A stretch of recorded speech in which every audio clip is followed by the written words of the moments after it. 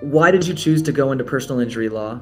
Well, I think personal injury actually picked me. I felt extremely vulnerable when my mom actually was found with breast cancer a long time ago.